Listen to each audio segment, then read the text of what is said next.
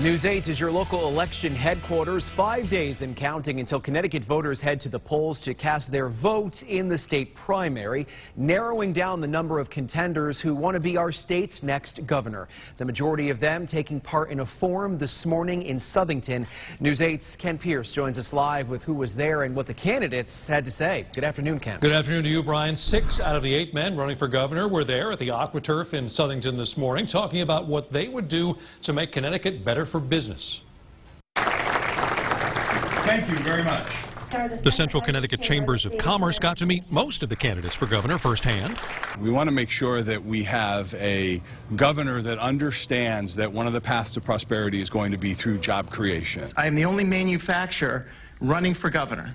I'm the only person who's probably been a member of a Chamber of Commerce, so I understand what you all are dealing with every day.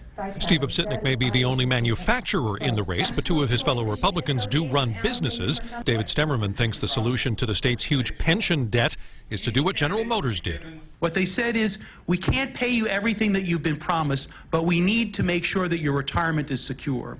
And they created an independent, locked, privately managed trust. So I would submit to you that we need to start running the state of Connecticut like you guys run your businesses.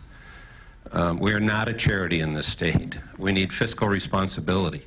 Bob Stefanowski was a GE executive before GE left. He wants to keep jobs in Connecticut by eliminating the income tax. Danbury Mayor Mark Boughton wants to do that, too. Now, I know what you're saying. You're sitting there rolling your eyes and saying, I've heard that before. It's never going to happen. How are you going to get the money? All that stuff. This is our time to completely reorganize state government. Bridgeport Mayor Joe Ganim says he already turned around a city that was in fiscal crisis.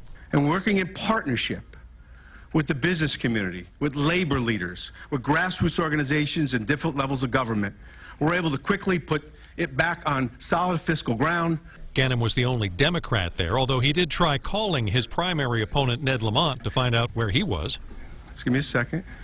There was no answer. Independent Oz Griebel is not in a primary next week, but after years working with businesses at the Metro Hartford Alliance, he certainly felt at home making his case to the chamber crowd.